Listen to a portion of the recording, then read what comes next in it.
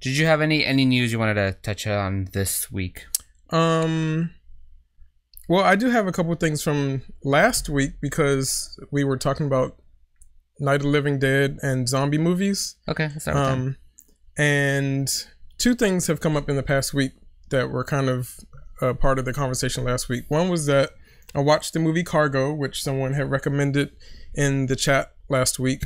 It's streaming on Netflix with Martin Freeman. And it was really good. I loved it. Martin Freeman is a great actor, and I think most people know him from, well, he's good in Lord of the Rings. But I think most people right now know him from the Avengers movies. He's not in Lord of the Rings. He's not? No. Oh, he's in Hobbit? He's in The Hobbit.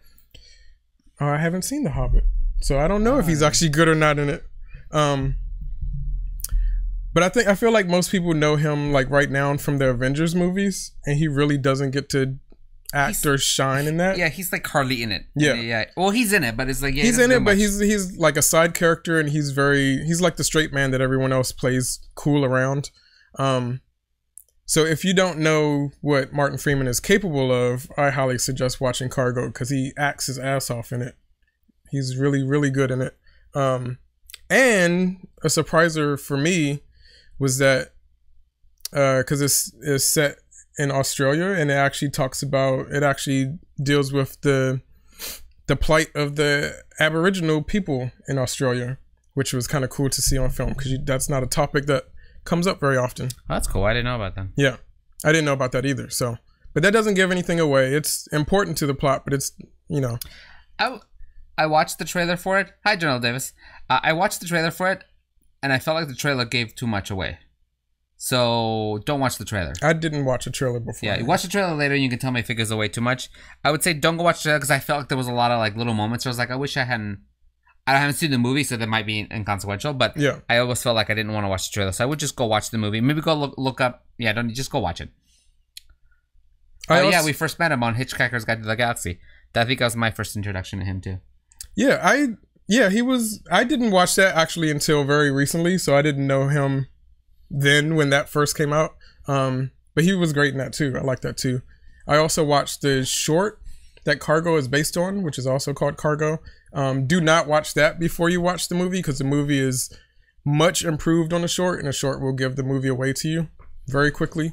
So yeah. Cool. One of the big news that happened this week, it was announced that James Gunn is gonna be directing the new Suicide Squad movie, which is kind of amazing. I've been very vocal about not enjoying the DC movies very much, except for Wonder Woman was great. And Suicide Squad, as much as I love the idea of Margot Robbie as Harley Quinn, she was not given a very good movie to be in. That Suicide Squad was just awful. She has a chance to do a good job. Yeah. I feel like since Suicide Squad was kind of going the route of Guardians of the Galaxy anyway, trying to be colorful, big and colorful and playful, but perverse at the same time. That's what James Gunn is good at. Mm-hmm. And I think he can actually do well. You know what? I didn't hate the first Suicide Squad. I went in it thinking it was going to be just the god-awful thing.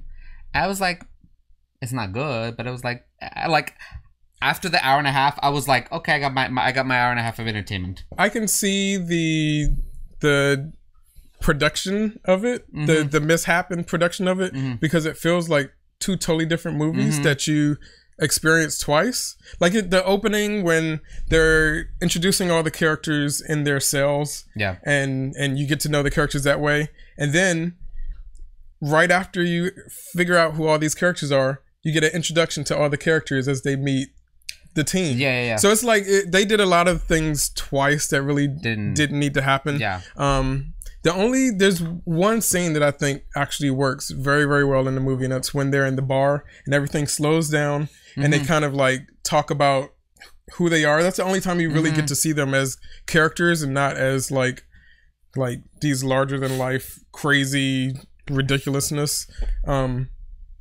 If the movie could branch off of that kind of heart that was in that one scene, yeah, then it would be much better. And given the characters a little more depth, because I feel like the only one that I found kind of interesting was the Boomerang guy.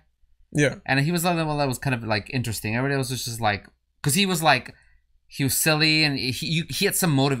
This character has some motivations to cut out what he was doing. Right. Everybody else was just there. And I didn't really see that. And Jared Leto, that's the one I couldn't.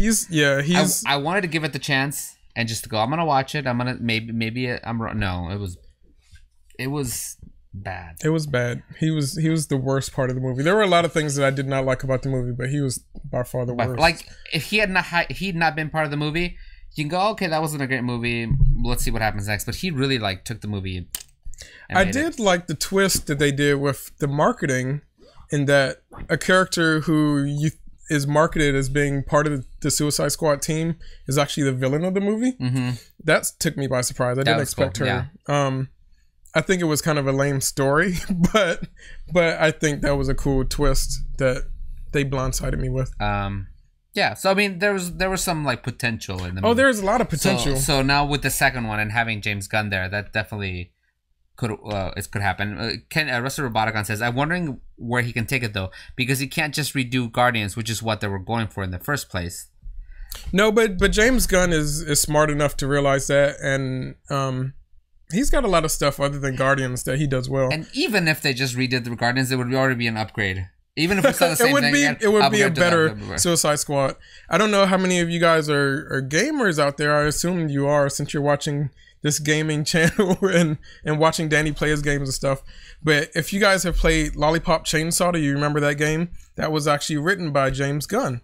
And that character, that main cheerleader character, is basically Harley Quinn. So he knows how to write these kinds of characters. Ruster Roboticon says, they wasted Will Smith, in my opinion. I think kind of Will Smith wastes himself generally. Yes. I would agree with that. I used to love him. I think he did some fun stuff in the past, but right now I haven't seen anything good from him. He does. He did. The reason that you think that, because it's exactly what I think. The reason that his fun stuff seems to have been in the past is because when he was doing it, it was his first time doing it, and now that's all he does. He still does that fun character, but it's literally the same character in every single movie. Yeah, Will Smith plays Will Smith. And not like in a good way, like where Tom Hanks is kind of always Tom Hanks, because he's so likable. And Tom Hanks is the best thing that ever happened to humanity. But like, yeah, he's just not that interesting. Even in like I watched that movie he did, the one with his son. Was it with his son? Which one? They did the one where like After Earth? No, the like serious one. Pursuit the one about of Happiness. Pursuit of Happiness, and that was a decent movie. I thought that was kind of cute and a message, but he wasn't amazing. He was playing that like hard Will Smith. Yeah. I feel like he needs like acting coaches or something, or a good director. I love real life Will Smith, just like I love real life Jada Pinkett. I think they're both they both have very inspiring words and great things to talk about, and how they raise their kids to be free and open about things. But both of them on screen, I'm so bored by both of their work. Because she was, I mean, we're talking about comic book movies. Her, Jada Pinkett on Gotham. It was the worst thing ever. I couldn't. That's probably a good reason why I stopped watching the show. Yeah. Yeah. So yeah. What was the other news thing? That was it. There wasn't a whole lot of news. So Secret saying Cucumber, you mentioned something on the Discord about Mr. Church. Oh, watching the preview of Crunch? Mr. Church. Did you mean Mr. Church, the movie from 2016? I wasn't sure what you meant. There's the Eddie Murphy movie from 2016. I've actually seen, so we can talk about that if you like. But that's not what, I don't know if that's. But what I don't know if there's a new one coming out. Also, I apologize for not checking the Discord this week. Life is getting crazy. Wedding's coming up, but I'm gonna try to make sure that I keep we keep that conversation going on the Discord. And some F Fjord, I forgot how to pronounce your name. You asked for homework, so we want to try to keep that on so you guys know what we're going to talk about in the next week, and I'll make sure to do that. Yeah, I have to be better about checking in Discord too. Yeah. October is always my busiest month because I'm doing all sorts of horror movie stuff as well as Inktober's, doing literal ink paintings every single day. It gets draining, but yeah. So you do want to talk about the Eddie Murphy Mr. Church. Okay, have you seen it? No, I haven't seen it. My question is like, why? Maybe because I haven't seen it. I don't know how it relates to what we were talking about. But no, I haven't seen it. Well, it doesn't relate to any of the October stuff we're talking about. It's not a horror movie, or have any horror elements in it. But we can, let's plan to talk about it. You know what? I have not seen it. I guess it was just a recommendation. It was just a recommendation. We'll talk about it on a future episode. Okay, yeah. So, and if you want to go on the Discord and tell me more about what you meant about Mr. Church and what you like, because it was just one sentence, so I didn't know what you meant. But go ahead on the Discord and we can talk about it. We're totally free to talk about it. We have 3. Hey, MKNOC714. Welcome to Cinephilia. This is one of our shows here on Perception Studio. We talk about movies and we hang out. We have discussions about movies. Today we're discussing Universal Monsters. Yeah. Well, we're gonna get to that. Right now we're covering news and stuff like that. So we just we have a couple trailers we want to check out with you guys. A couple of really good ones, one really good one, 2 good ones, and then a questionable one. I haven't seen one of them, so we'll see. One of them includes Will Smith, which potentially be horrible, or I haven't one of decided. them has Will Smith in it? This first one has Will Smith in it. Oh, that's right. I forgot that he's in that. He's going to be horrible. Okay. Hey, Winston, how's it going? Kenny wants to know what movie's playing in the background. Oh, that is Bride of Frankenstein. Bride of Frankenstein. So we will be talking about that in a moment. So let me know if you guys hear the music. I think I had it set up fine. This is the teaser for Aladdin, starring Will Smith as the genie and a bunch of brown people, which is awesome. Yeah, that's good. Can't hear it. I can hear it. Oh, they can't hear it. Yeah.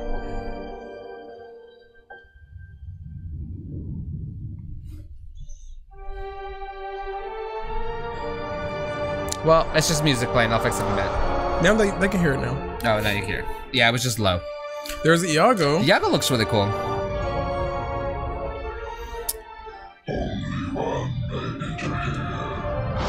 So here's my first problem. What's that? I said, so here's my first problem. Yeah. Why doesn't the Cave of Wonders talk? Was it this? Yeah. Because in the original movie, or in the animated movie, he did, and it was so awesome. And then and this is all magic, so he should be able to... Is there an Abu in this movie? I'm not sure. Because Abu gets cut out of everything. Anytime I'm not sure if they are doing Abu or not. Brown guy. I don't know how I feel about this. Did you say brown guy or bad guy? No, brown guy. I am really, and it's directed by Guy Ritchie of all people. Great. I really want to be excited about it, but there are just a couple things that really hold me back from it, and it's kind of like how it's been with all of the Disney animation to live action movies. Mm-hmm. They've had these nice ideas, like they're generally nice ideas that you would be able to see these things in live action, but then there's always something that just is slightly off about it. That's just like, I just want to watch the original.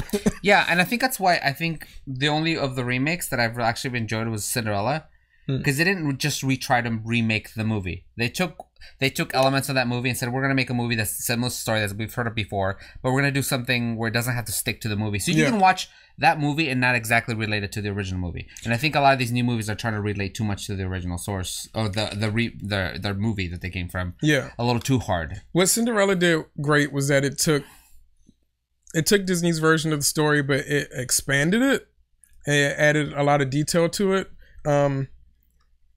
The rest of them kind of just tried to tell it from a different perspective, which is weird. Mm-hmm. Like Maleficent, which for a long time she was my favorite Disney villain.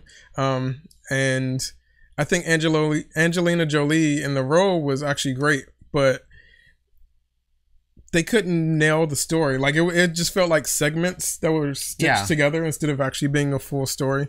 They try to redeem her. Like, she doesn't need to be redeemed. No, she's a villain. She was actually a bad person, and like she just kept. She literally was upset because no one invited her to the party, and she's like, "Curse you!" Yeah, literally, that's a bad person. Bad person does. Like, I don't understand. So I don't know what is going to be the twist or whatever that they do with this Aladdin, how they're gonna, I don't know, maybe it's gonna be that Abu isn't in it. I don't know. Yeah, it's weird. I heard the costume for the genie. Well, there was an article that talked about a person who worked in the movie who said the costume for the genie was very cool. So the genie might look good, but I don't know. I can't. Don't see. Again, maybe it's just hard because Ron Williams was so perfect as a genie that it's hard to see anybody else do it, or do it like I don't know how else they would. Like he needs to not do what Ron Williams did. If it's Will Smith, he won't do what Ron Williams did. He's gonna do what Will Smith does. It's gonna be Will Smith dressed up like the genie. Is the genie supposed to be? So if he has a costume, he's alive. Yeah, it's actually Will Smith. It's not a CG character. I don't know if it's Will Smith. Will Smith in like a Is costume it Mike with Tyson? CG. So I have no idea how they're doing it. So that was a teaser. I guess we'll have to revisit that when the actual full trailer comes out. Yeah, he's Sickett saying says CGI genie. I feel like it might be he's gonna be a mix of CGI and him. It's kind of it's Will. If they're gonna cast a big name like Will Smith in a movie that's live action, and I do that because all these Disney movies are mostly CG with some live action in it. But yeah, they're gonna want to use Will Smith's face for sure. What's the over under on him saying, "Oh hell no"? There's a good chance he's gonna definitely say that. Cool. We have another trailer to want to share with you guys. This one actually I'm excited about. And this is one that I have not seen. You have not seen. And this is the trailer number... This, my headphones are in the wrong one. Trailer number 2 for Mr. Glass, which is... I pushed play. Which is... a sequel. It's the end of a trilogy. He's given up. There was another trailer before this, and I actually saw that one, but I haven't... This is new to me. It's a little longer trailer. He's too thoughtful. You won't be lonely anymore. You have 2 new friends. The 3 of you think you have extraordinary gifts, like something out of a comic book. I've developed an effective treatment for this disorder. The light will so if you guys haven't kept up with this M. Night Shyamalan movies, this is the 3rd of a trilogy. Step away from the controls now, little doctor. If you haven't seen Split, you should. It was a good comeback for M. Night. Good for you. After making some really bad movies for a while. Yeah. And unfortunately, knowing that this movie exists now, you kind of ruined the twist of Split. Well, not of the story of the movie itself. Right. It's just a twist that happens at the end, which is what reveals that it's part of this trilogy. Yeah, because you go through the whole of Split. Look at that. I mean, that shot alone is going to be worth the movie ticket. That sounds like the bad guys teaming up. But yeah, if you haven't watched Unbreakable and Split, both are really good movies. I think we should do an episode when Mr. Glass comes out. We should do an episode on this trilogy. Yeah, so that's a good idea. Do your homework. There's some homework if you have not seen those. They always underestimate the mastermind. It has begun, David. I found someone who will require your full potential. This looks cool. You shouldn't be hiding in the shadows. You might want to try and stop us. And I wonder if this is the end. How's it going, Bull? 1, 2, 3. Going to die. Oh, and John V's here. How's it going, John V? Like oh, look, she's a sub. And J sandwich. We are not meant to have this much power. Finally, all of us together. You keep an eye on her perception studio. I think it's Danny. You need to get out of here.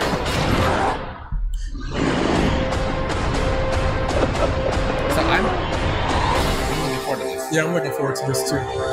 It's nice that What have you done, Elijah? I'm gonna have that hair soon. I can be Mr. Glass for Halloween. It's nice that M. Night is doing these superhero inspired movies, but they're original. Like, yeah, we get something that feels like a comic book movie, but it's not. It's something original, and it's nice to have some original work out there. Yeah. So if you guys don't know this is part 3 of the trilogy. First one was Unbreakable, which we had no idea was gonna be a trilogy, and then Split came out, and then I'm gonna tell you because it's too late now. At the end of this, they reveal that it's part of. Basically, it's the same universe. Basically, they just show you something that it's like, oh, it's the same universe. After basically the main story happens. So it's kind of cool that now we have a third movie that's gonna put them all together.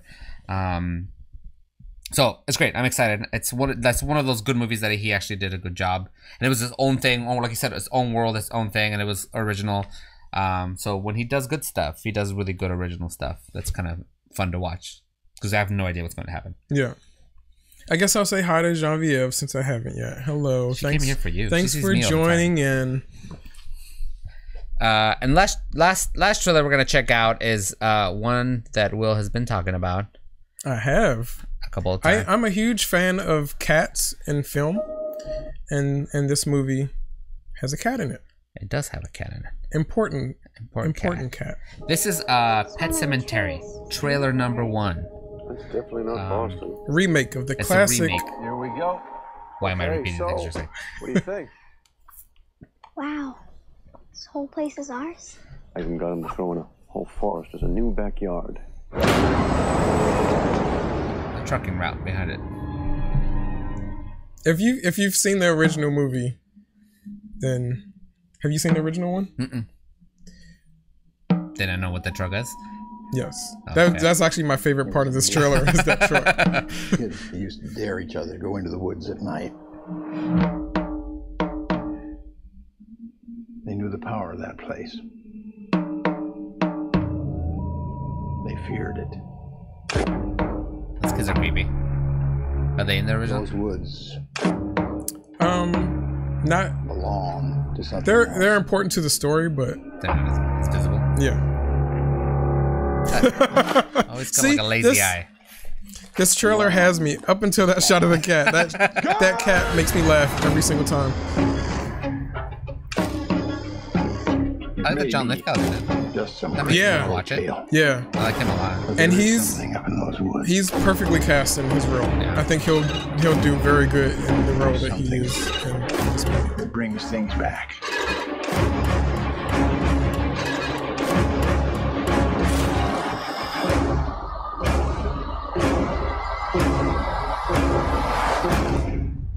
Sometimes dead is better. John Beef says that drummer should try harder. And yes, Pet Sematary is spelled wrong on purpose. There's a reason why it's spelled wrong. If you have never seen the movie, I had this conversation not too long ago. It's like, why is it spelled that way? It's in the story. There's a reason. So how I feel about, can we turn this off? Oh yeah. Sorry, I was distracted by chat stuff that was happening. Thank you, Danny, for taking care of that. How I feel about that trailer is that I'm hesitantly excited for it. I think it'll be a fun movie, but how well the movie works depends on two things that I can't tell if they're good or not in this trailer. Mm-hmm. And it's the cat, and that cat really doesn't look evil. It just looks like it just had a bath. Let's get a bath and he's got a lazy eye. Yeah, he does. He makes me laugh. He doesn't scare me. So the cat has to be good. And the other thing that's important for this story is I'm giving the middle finger. I didn't mean to do that. The other thing that's important for the story is the performance of the youngest kid, the little kid that we see in like 2 shots in the movie. Mm-hmm. If he can't pull off the movie, then it's not going to work. So I am excited about it. I think the trailer looks cool, but those things just have me a little bit hesitant, hoping for the best. Cool. So that's I'm. This is one of those horror movies that I'm actually kind of interested in seeing because it doesn't feel like the average like monster rah at you kind of thing. It Right. feels like there's a little bit more to it. So It's based on a Stephen King story. Yeah. and his work is usually pretty good. you know what I read once? I think it's the only Stephen King book that I read from beginning to end. It's called The Girl Who Loved Tom Gordon or Tom. It's like a baseball player, and it was just the most boring book in the world. Was it a horror or was it? Nothing happened. Like literally nothing happened. It was the worst. Don't read the book. You picked up the wrong one. I picked up the wrong book. I was like, I'm gonna read a Stephen King book. This one, nope, done. The title should have given it away. The title's too long. You should just go for it or Carrie or one-word titles. Kenny says Stephen King movie should be a great topic for Cinephilia. I agree. We should do that. Let's do that. Let's do that. Cool. So one of the things we forgot to tell you about today is that we have our wheel. We have our wheel, yes, and it's ready to go. I'm so excited for it. And we're still raising money for our TwitchCon trip, which is happening in in a week. Yeah. Nope, 2 weeks. Bachelor party's next weekend. Oh, right. 2 weeks. Right. We have 2 more weeks before TwitchCon.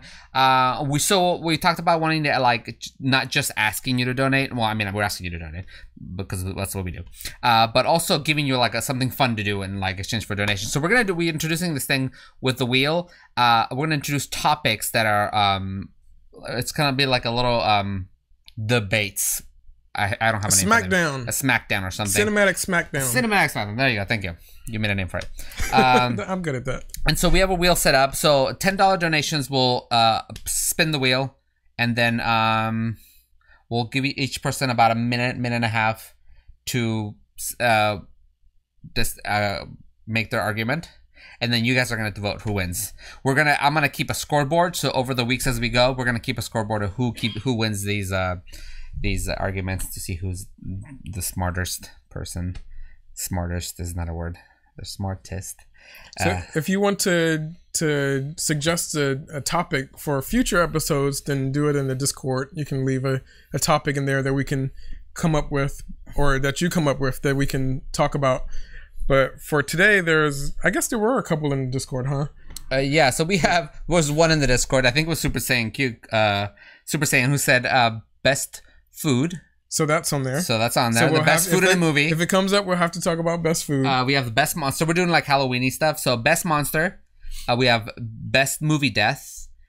Best Halloween movies. And that's not like the Halloween franchise, but just movies based around the holiday. The holiday. So not just horror movies, but Halloween related. Yeah. Best jump scare. Best horror director. Best trick-or-treater in a movie. Some of these are really hard, and I don't know how I'm going to argue these. And best scream queen. I'm surprised you don't have something off the top of your head for trick-or-treater, because I can think of a movie you love that has trick-or-treating in it. Oh, yeah. Got it. Boom. Done. You're welcome. Yeah. So at any point, this is literally at any point during the stream, and this is what the power is the fun power to you guys. At any point during the stream, whether it's the beginning, the end, in the middle of a discussion, you guys donate, we'll stop everything and do our debate.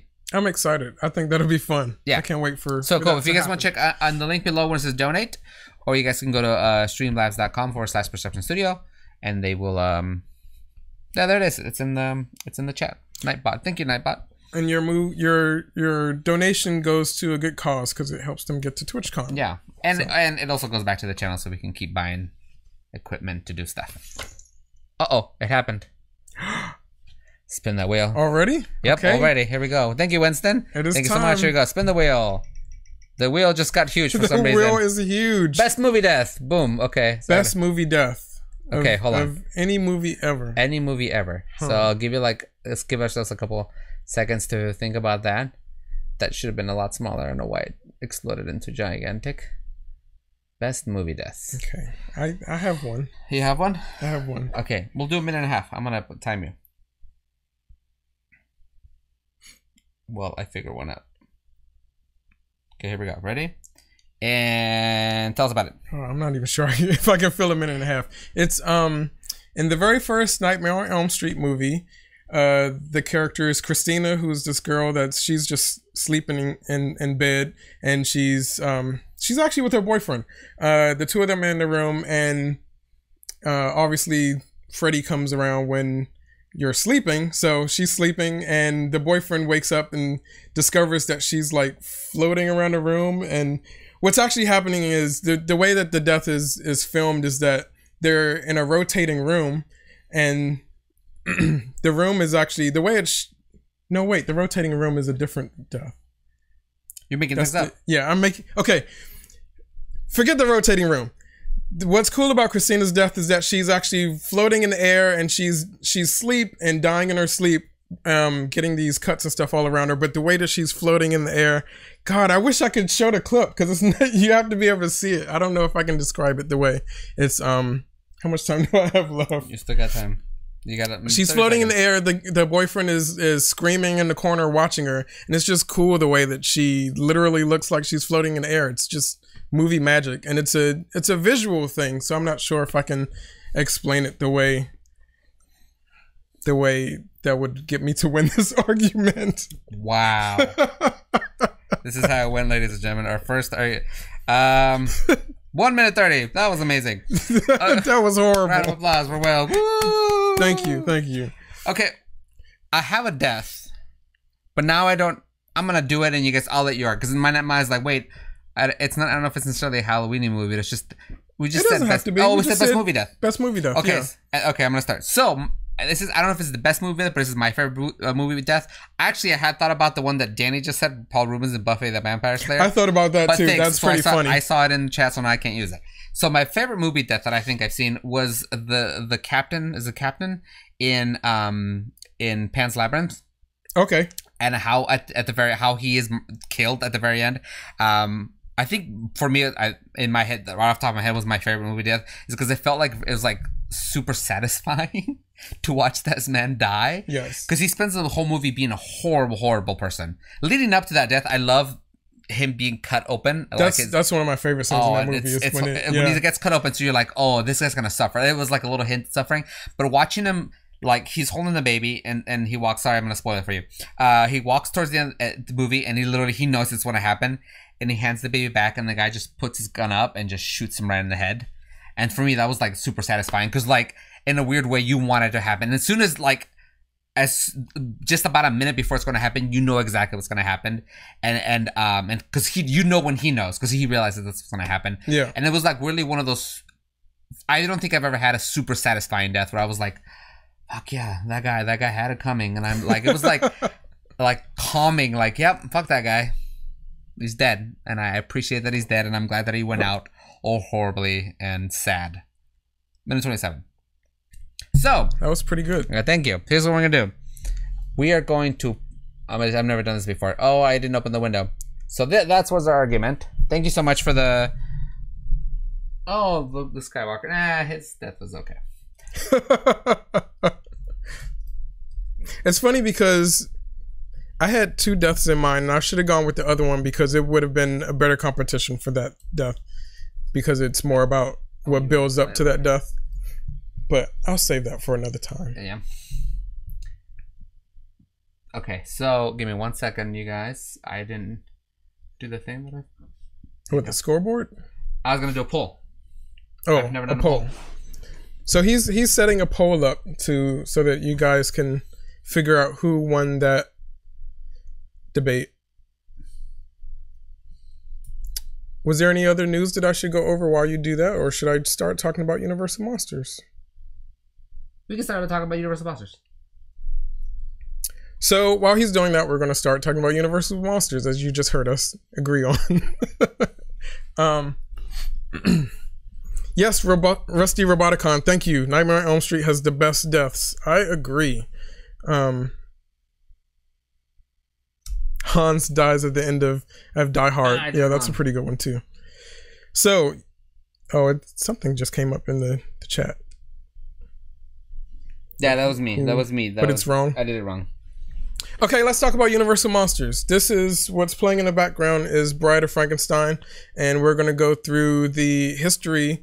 There's so many different monster movies and horror movies that came out of the Universal Studios productions that I don't think we can cover all of them in the time frame. It would take a couple episodes, but I thought we could hit on a couple of the bigger ones and more well-known ones that kind of make up the franchise. So before that, sorry, I finished it.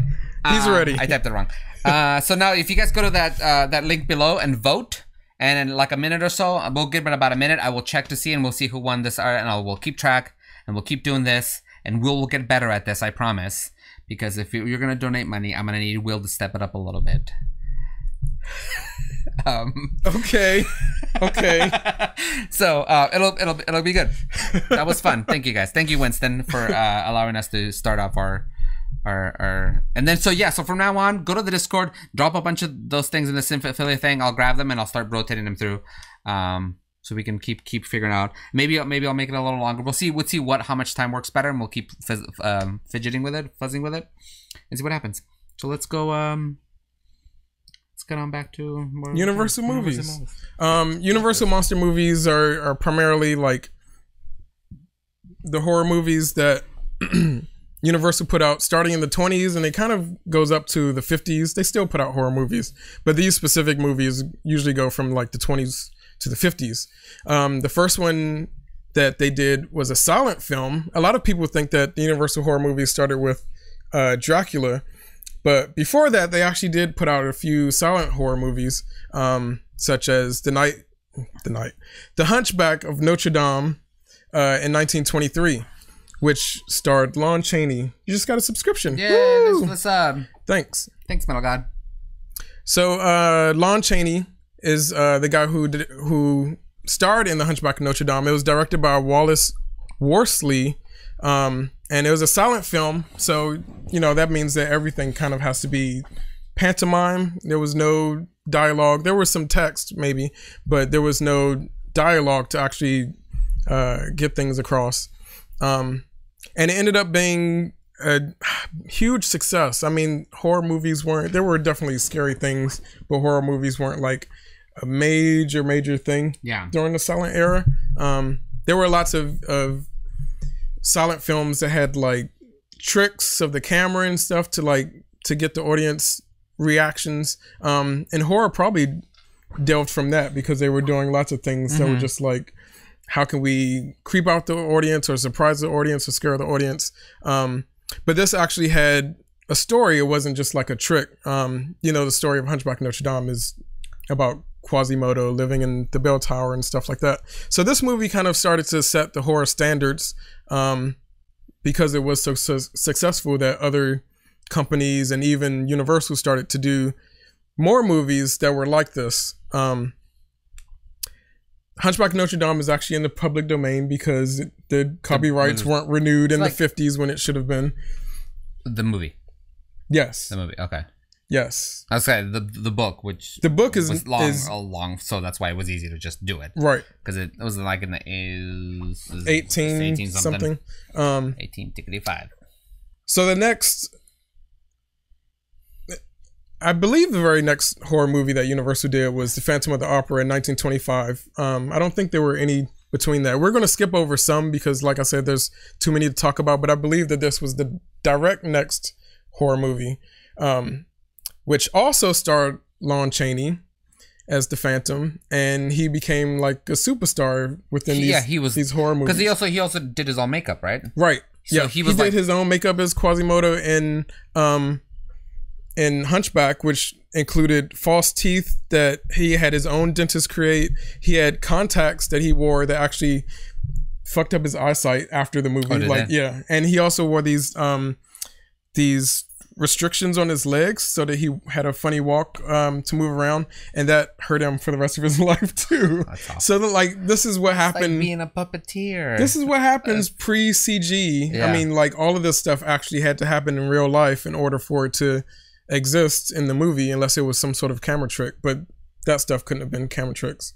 But yeah, he did his own makeup for Phantom too, and in that he kind of had like these dark eyes to make him look like a skeleton, like a skull, and then he figured out some way to pin the tip of his nose back. I think he had like two wires, and then he had hit under his makeup that pulled up his nose. Yeah, that made him look weird. So, like, to me, it's one of the creepiest looking faces. Yeah, that, I mean, even to this day, it's to look at that old silent movie. And he'd like do this so where he'd, like, look up a little bit. So you'd like look right up his nose, and it was just creepy. And he had the eye thing we were talking about, the eyes. So I found out, I did not realize until I was researching for this episode that there's a reason why he was so amazing at pantomiming and why he was so good in silent films.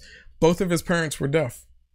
Oh, okay. So he literally grew up expressing himself like with his body and his hands and not having to talk, which is kind of amazing. He's, I mean, that explains why he was so good in the silent film era. And it's so cool that he was a pioneer, not only of the silent movie horror stuff, but he was also a makeup pioneer. Like Yeah, Like, because that's a big deal in Yeah. in the horror genre. and it's kind of teaches you like it's good. I mean, any kind of artwork, any kind of art, it's always good to like know more than you think you'll know. Because at some point in your life, somebody's gonna say, "We need the guy like him." It's like, you're a good actor and you can do your makeup. Yep, you're in, and it makes life easier. And that's definitely like when Universal was deciding to make these movies, they would go, if this is going to be a horror movie, we need Lon Chaney. He's the one who can pull this off for us. So exactly. It was actually re-released in the 30s with sound. Oh. I've never seen. Did they re-record sound, or did they record sound originally? I think they recorded sound originally. Actually, no, I'm not sure. No, because that would have been the whole point. That if you can record sound, you can play back sound.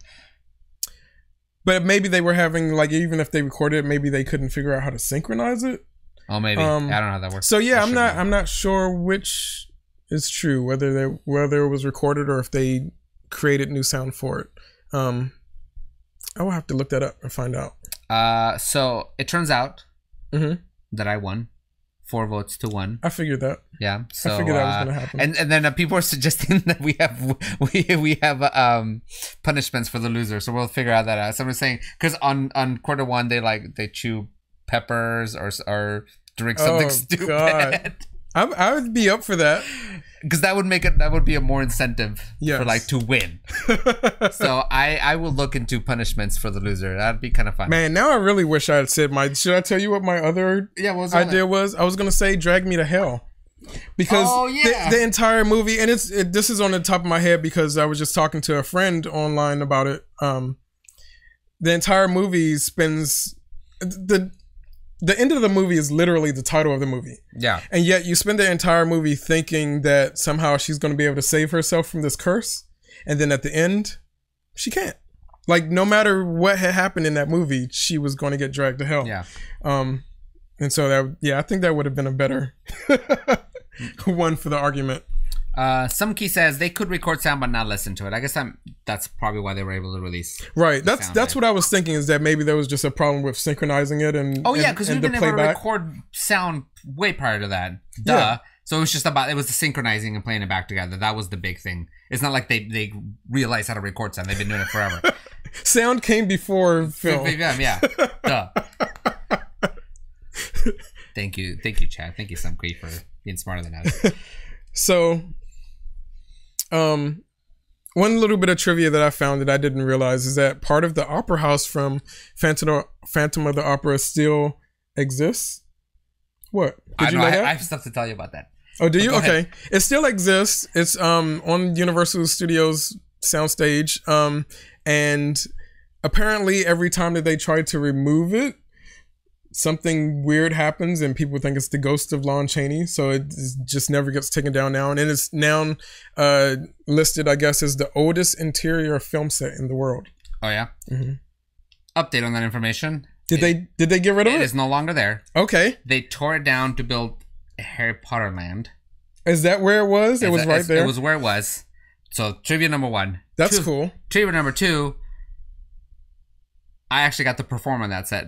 How? I've been inside the set and performed inside the set. It was the coolest thing in the world because it's inside. It was inside the soundstage, and so basically it was a giant box inside the soundstage. So I sat outside waiting for it to get called, and then finally went inside, and it's this theater set. It's actually the set that they used on the Muppets, the first movie, where they do the whole Rainbow Connection.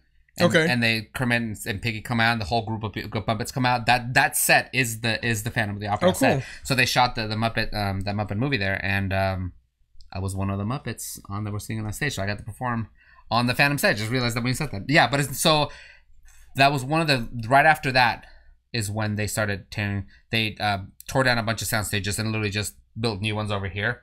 They just needed that space to build. Yeah. Do you know where exactly in Harry Potter Land that would have been? Like, if you were to go down, could you place where it was? I don't know. I'm trying to remember. Because you'd have to think about the logistics. They tore down for something else. If it's not Harry Potter Land, they tore for something else.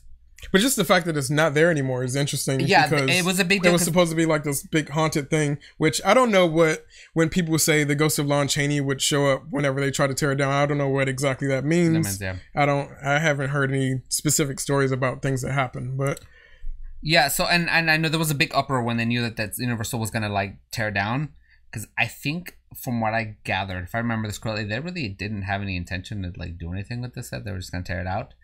But because it's old and it's been there, and it makes sense. It'd been there forever. They needed to use the soundstage. Yeah, and I'm sure by the time it was torn down, it was like completely dilapidated. It was pretty, it looked pretty old. But I think what happened is that somebody took it. It's preserved somewhere. They disassembled it and took it, and it's either been rebuilt somewhere else or it's being kept. So it was saved, so it wasn't completely destroyed. Somebody, I'll get information on this because I remember exactly what it was. But yeah, they did come. It was preserved. It was taken out of there, and then they torn down the soundstage. Oh, that's cool. But yeah, it was preserved. But it was really cool. Yeah, I didn't realize it till after I was working. Like I think the day of that is when I went, oh, this is a cool set, and somebody said this is the old Phantom set, and I was like, whoa. Had you seen the movie by that point? Yeah, I've seen the movie. Okay, yeah, because that movie's awesome. Yeah, it was really cool. Oh, there it goes. Preserved silent film sets. So thank you, Hardliner, for finding that for us. So it was kind of cool that I got to be there. Where was it preserved? Oh, it's gonna make me. No, I don't want to click on the ad. Yeah, see, that's what I was in. That's cool. We can see it. They can't. Or I guess they can all click the link. Everybody click the link in the chat. It's kind of cool. Blah blah blah. You know what? I don't know what they tore down, but I remember walking out of the soundstage and seeing the Transformers ride nearby. Okay. So somewhere down there. Yeah. So I don't know if it was. So it's not. Maybe it's not Harry Potter Land, but somewhere over there. Somewhere over there. Yeah. There's lots of other stuff there. Cool. So we'll check this out. But yeah. So it saved it. Sorry. That's awesome. Yeah. That was a cool story. Tidbit about my life. So there's some other movies that we're gonna skip, but one that I have to like just point out one little piece of trivia for is The Man Who Laughs, that came out in 1928. Also a silent film, not as popular as some of the other Universal monsters, but I'm sure Danny, if you're watching, would appreciate me mentioning it, because The Man Who Laughs is actually the character who inspired the design of the Joker in the Batman series. So yeah, if it's a very creepy movie, because he's just got this huge smile on his face, and that's where the Joker gets his smile from. So if you have not seen The Man Who Laughs, definitely check it out, because it's worth a watch. And now we get to the big one, the one that most people think that the Universal movies started with is Dracula in 1931. Yeah. Have you seen both versions of the 1931 Dracula? No. Did you not know there were two versions? Maybe I did. I didn't know there were two versions. So Universal had been so successful with horror movies, but they also were trying to like keep a good budget or whatever when they make these things, because horror is always a risky thing, especially back then. Like it hadn't really picked up yet and become a huge genre, so they were still being conservative with it. So when they decided to make Dracula, they actually originally wanted to make the movie based off of Bram Stoker's novel and make it this big sweeping epic.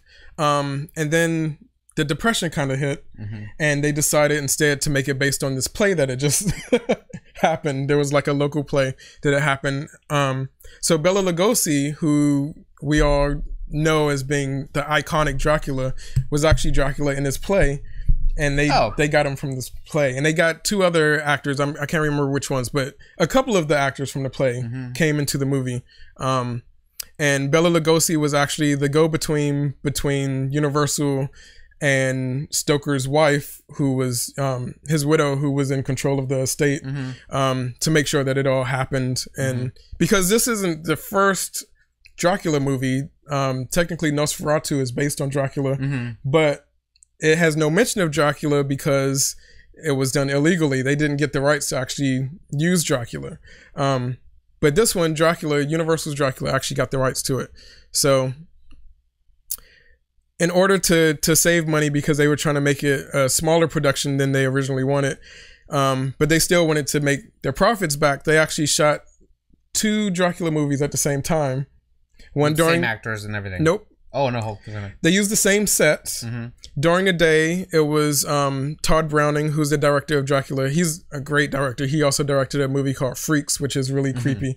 But during the day, they filmed his version of the movie, which starred Bela Lugosi. At night, while that cast and crew were gone, they used the sets to direct a Spanish language version of Dracula. Oh, that's cool. I didn't know that. Yeah. So, and it's literally the exact same movie, just in Spanish. And it was a Spanish cast. The director for that one was, I have it right here. Directed by George Milford. Yeah. And starring Carlos Villarreal. And Lupita Tobar. Yeah. And it's actually, usually if you get like Dracula on Blu-ray, the Spanish language one is like an extra on it, so you can watch both. I've seen both, and they're actually, it's the same movie, like literally same exact shots, shot for shots, but the Draculas are very different because, you know, they're 2 different actors playing it. So Bela Lugosi is kind of like this, he's got that glare, like in Bela Lugosi's Dracula, he never blinks. Like he stares, you actually never see him blink in the entire movie. And that became like an iconic thing for Lugosi, is that he had this stare. But the Spanish Dracula was a little more campy, like he smiled a lot. Or it wasn't even like an intentional smile, but it was, you know, just the face that he gave was kind of not quite as intimidating. But the Spanish language movie is still pretty good. Like, I suggest watching it. I still enjoy it. I think this is both of them right here. Yes, that's both of them. That's a crop of them doing the same thing in the same room. Yeah, just one did it in the daytime and one did it at night. I'm trying to open the image. He's going to show you guys in a second. But yeah, I love that I think that's such a brilliant way to that's great. Get 2 movies for the price of one, basically. I mean, you're still paying for 2 sets of crew and cast, but using those big sets, like finding a way to incorporate them when you're not working on them is pretty good. So here is the image. This is both of them. And you can see the difference. Like they're both still cool Draculas, but one is just a little more intense than the other. Yeah. That's pretty funny.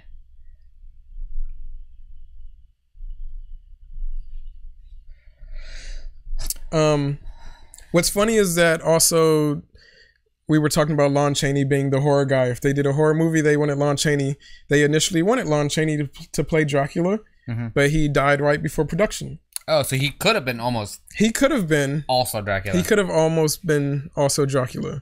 So they went with Lugosi since they were doing the play version that Lugosi was familiar with anyway. Is that how Lugosi got his like doing stuff into film, or? Yes. Okay. Yep. I believe that this was his first film.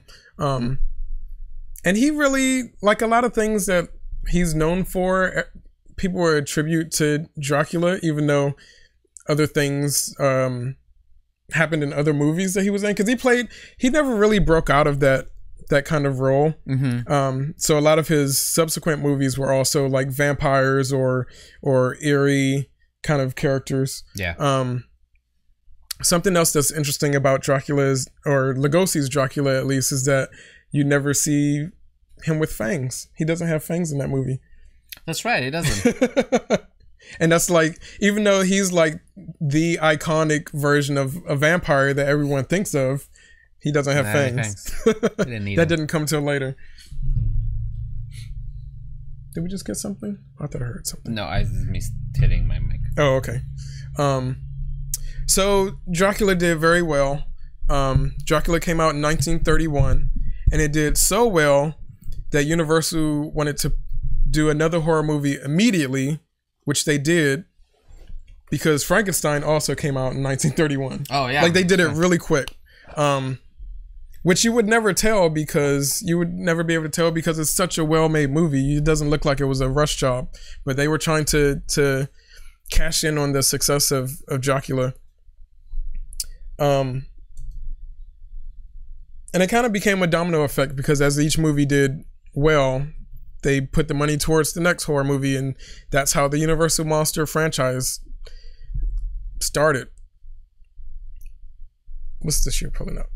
I just saw some video of Frankenstein.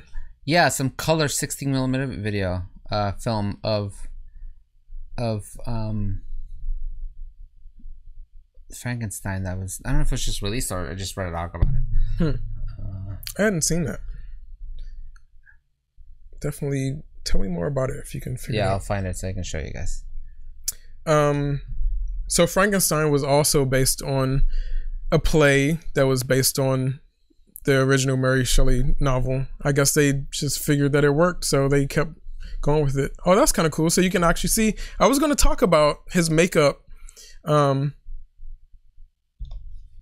That's really cool to see. Yeah, this was taken by his wife, I think. This is in, not the first Frankenstein, but Son of Frankenstein. Okay. It's Boris Karloff in the costume, in the makeup. So one of the things that I was going to mention is the fact that Frankenstein is green.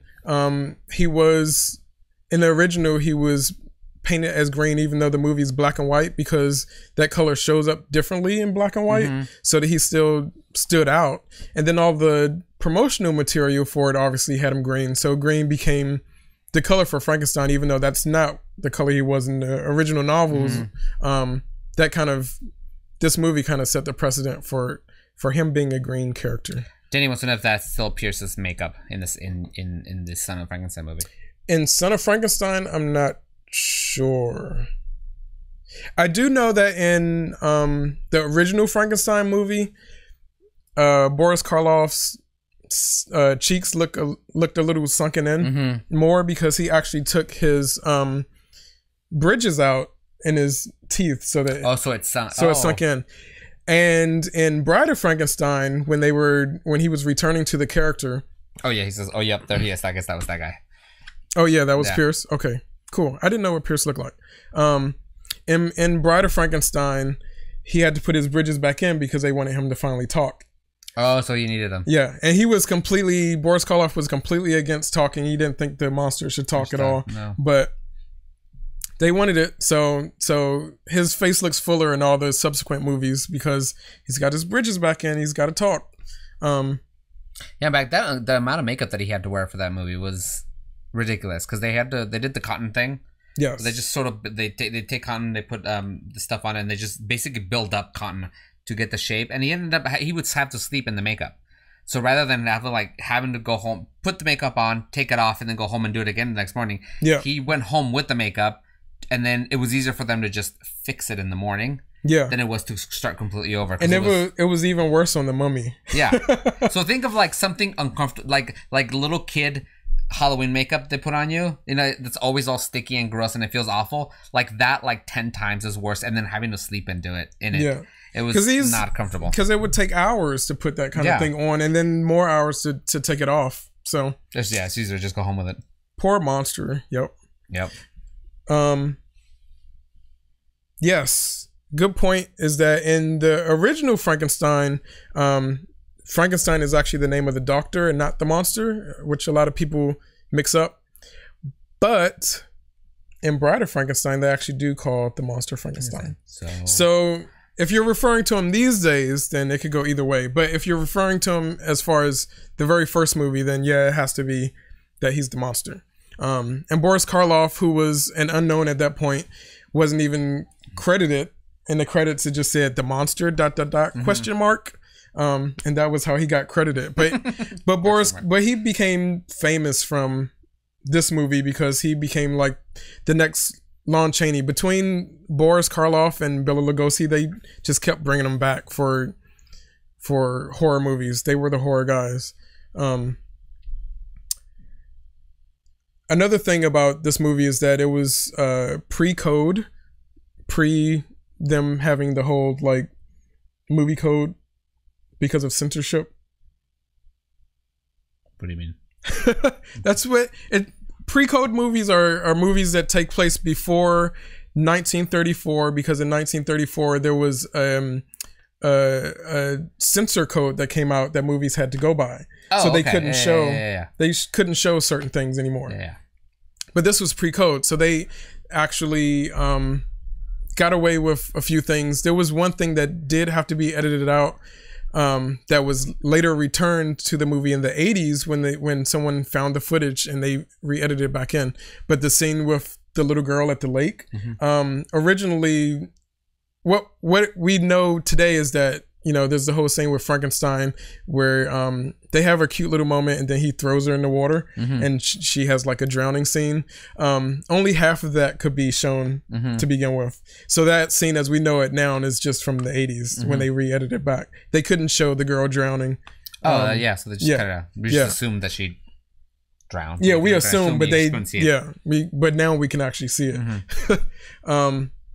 But yeah, I think this movie, along with a bunch of other movies, were what led to the creation of the code, because it was just like the idea of decency, with that whatever that is.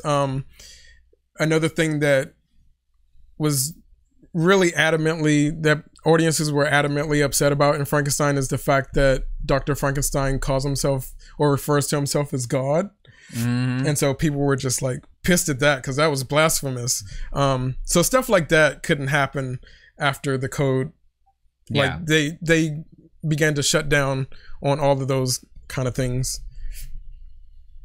But even still, even with those kind of things, like people being upset at those kind of things, Frankenstein was highly successful enough that it's probably, arguably, I would argue that it is probably the most iconic horror movie ever made. Like if you think of horror, Frankenstein is going to be, Boris Karloff as Frankenstein is one of the first images that comes to mind. So that was. And Winston wants to know typically how long were these movies? These older horror movies. They usually range from usually about an hour and a half. Yeah, like it's like typical. Average, yeah. Some were a little longer, some were a little shorter. It depended on the story, but yeah, it was pretty typical. It's interesting that I'll just skip ahead because that actually goes straight into Bride of Frankenstein. There are a couple of movies that happen between Frankenstein and Bride of Frankenstein. Yeah. But when Bride of Frankenstein was being promoted, it was being promoted as like, this is going to be the scariest 2 hours of your life. But Bride of Frankenstein came out in 1935, which is right after the code. So between the time that they were making the movie that they were planning to be 2 hours, they wanted it to be a 2-hour movie. They had to go through the code, and when the movie came out, it was 75 minutes. Oh dang! So they had to cut a lot of stuff. Almost half the movie. Yeah. And it's interesting also that Bride of Frankenstein is pretty iconic as well as a character. She's only in the movie for a total of 3 minutes. The movie is basically about her creation, like what leads to her creation and all of that, and she's only in it for like a little bit at the end. But the actress who plays her, Elsa Lancaster, is actually also in it at the very beginning as Mary Shelley, the author. It's the same actress doing both roles. And another bit of trivia about her is that she's also in Mary Poppins. Did you know that? Is she? Yeah, she's Katie Nana that leaves at the very beginning of Mary Poppins. It's the same actress. Is there a version of the movie as in its whole, the whole 2-hour thing somewhere? I don't think so, because that footage is probably lost by now.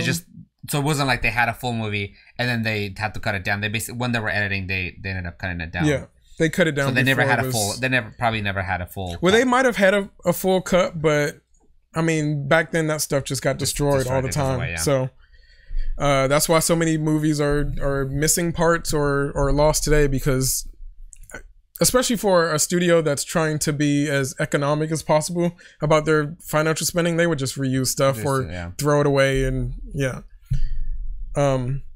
before Bride of Frankenstein came The Mummy, which was, Boris Karloff had so much success as Frankenstein, even though he wasn't credited, they were like, let's make him the Mummy too. Yeah. Like, but people knew that he was him, right? It wasn't like, or was it was a back he then, was not he was very known. he was so not known that he was actually not invited to the premiere of Frankenstein. Oh, that sucks. But I think after the movie had been out, then people started to figure out who he was and know who he was. That He eventually Universal, he gained notoriety, and Universal wanted to bring him back in subsequent movies. But they're putting these movies out like back to back. Like I said, Dracula was 1931, Frankenstein was also 1931, and The Mummy is 1932. So they're like, Universal is not wasting any time creating this series of movies. Not series. The director of The Mummy was Karl Freund. I'm not sure how it's pronounced. He was actually the cinematographer of Dracula. Okay. But this was, I believe, the first movie that he actually directed. He was also the cinematographer for Metropolis. He was from Germany. And he was also the cinematographer for Surprise, I Love Lucy. Oh, that's fun. So all these people were like, know each other, and they're just, like the puppet world is small. Back then, the movie world, the Hollywood movie world was pretty small too, especially within a studio, because the studio kept using the same people over and over because they were so under contract. So yeah, it was a small world. Everyone knew each other. And Lucy, I'm sure, was an easy job of just turn on the lights because everything was just evenly lit. Winston says the whole film destruction thing is a real pain when trying to watch classic Doctor Who. Yeah, so I was going to mention that earlier, that the Doctor Who's that 50 years worth of episodes, but like a lot of early episodes are just gone. Yeah, they were shot on TV and then were tossed around somewhere and then never seen again. They actually, was it a couple years ago, they actually found a few episodes in like Germany. Somebody like had them.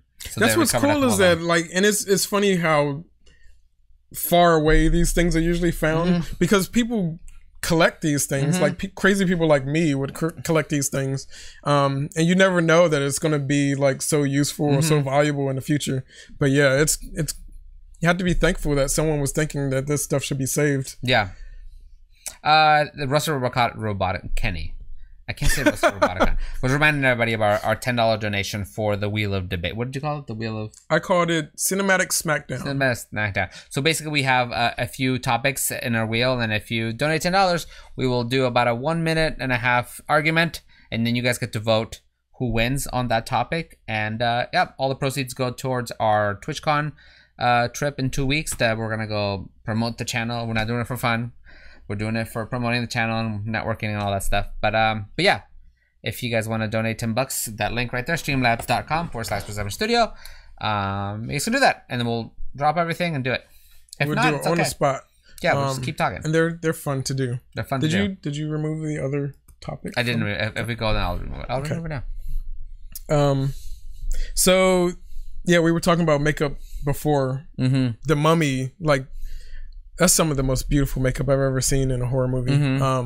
And it took 8 hours for it to be put on, which is 8 hours is long today, but imagine 8 hours back then. Because they would build onto it. It's not like they had appliances and they just go, here's all your latex masks. No, it's like... No, they would actually just like do it there.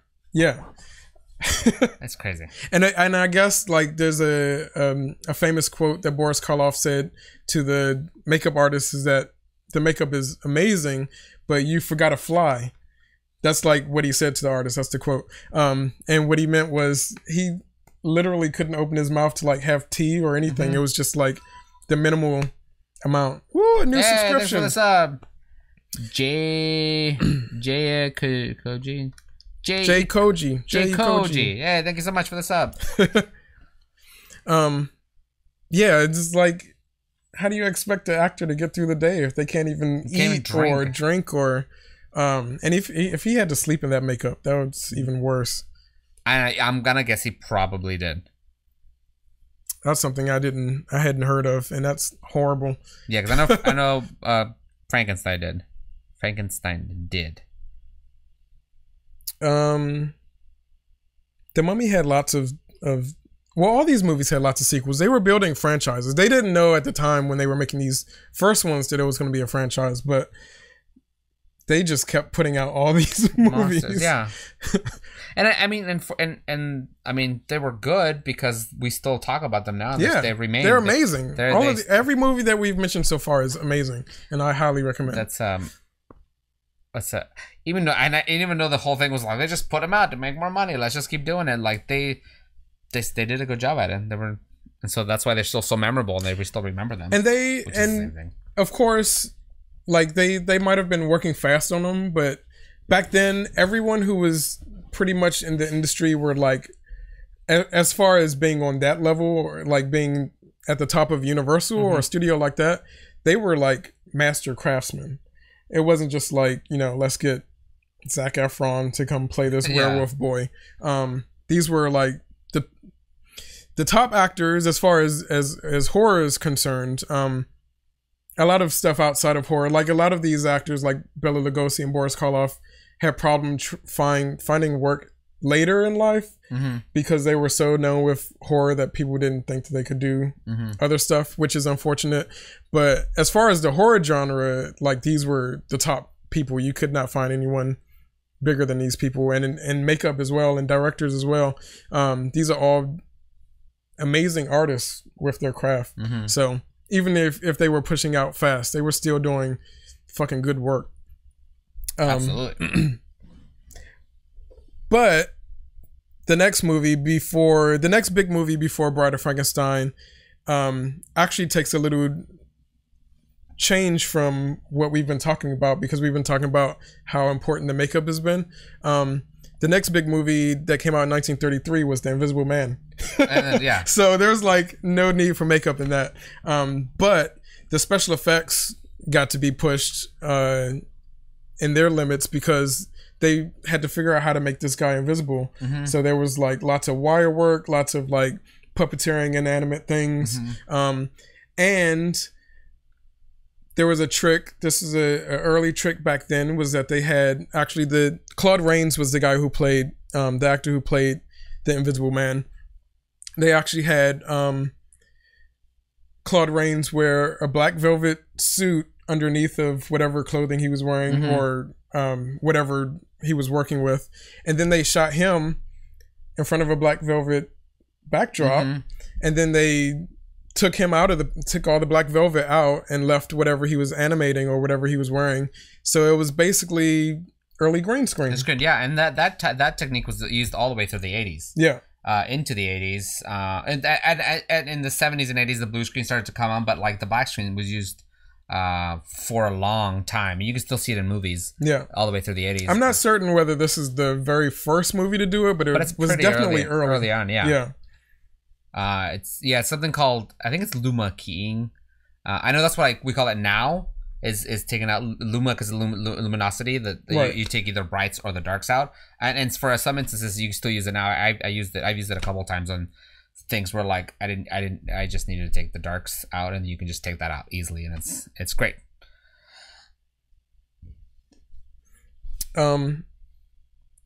The Invisible Man, I should have mentioned. Did I mention that Frankenstein was directed by James Whale? Nope. So Frankenstein was directed by James Whale. Invisible Man was also directed by James Whale, and Bride of Frankenstein was directed by James Whale. He was an amazing director. And he was. Did he do anything poorly, or was it everything he did well? Everything I've ever seen of him was well done. Okay. I got the joke. He was terrible. He was a queer director way back when queer directors. I'm not sure if he was completely out or not, but everyone knows now.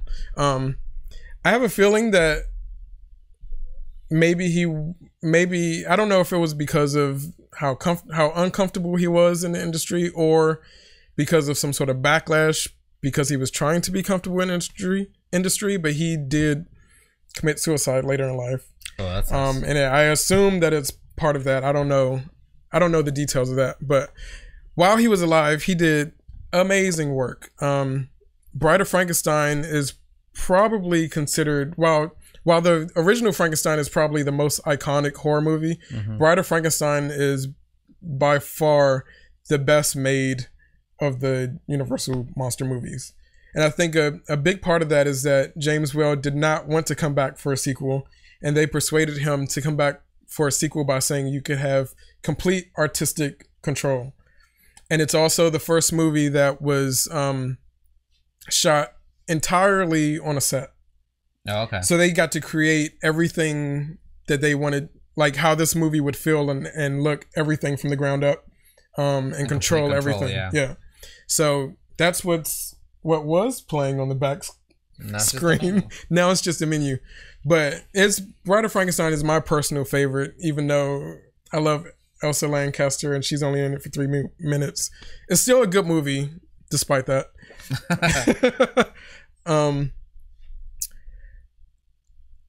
There was...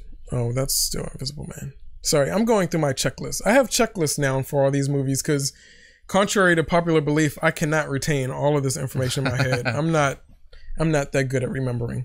We have about 6 minutes left. Oh, really? Yep. Oh, well, let's wrap up then. Let's wrap it up there. Okay, well, I want to ask about, real quick, about the Universal horror thing that they were supposed to redo all the movies and rebuild their Universal brand, and that kind of went away, right? That went away. I think the last movie they did for that was Tom Cruise's The Mummy, which is pretty bad. I didn't see it, but I assume it looked pretty bad from the trailers. But that is not happening. I think they just figured out that is not going to work. Or they didn't start it the right way. They didn't start it the right way. They could still do it. I mean, like maybe just let that kind of die down for a couple of years. Because I think I wouldn't mind seeing that again if they did it well. And they went kind of like what Marvel did with the bringing up the superheroes and stuff. If they did something interesting that was cool and new. Well, what I was going to lead to with this, but we don't have time. Maybe we can finish it next week or sometime. But that just went out. Yep. So the Universal monsters were the first cinematic universe. Yeah, they were. Everyone talked about how cool it would be to have them in this universe now, but back then when they were making these movies, they crossed over.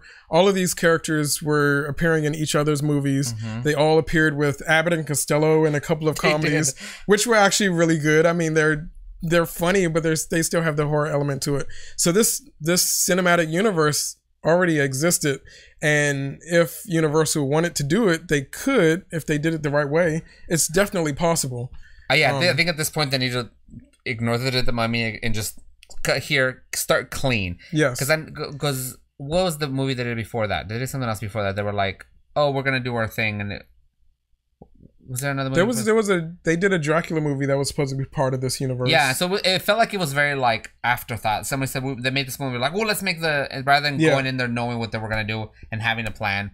And I think it's like what DC did. Yeah, these companies need to like plan it out and make it happen, not just expect like if they say that these characters are all together that we're just gonna buy it. No, they need if they go in there with a plan, they go in there with some cool ideas, I think, and good directors, I think it could be something cool. Yeah, they have to introduce the characters separately, yeah, and then let them join up.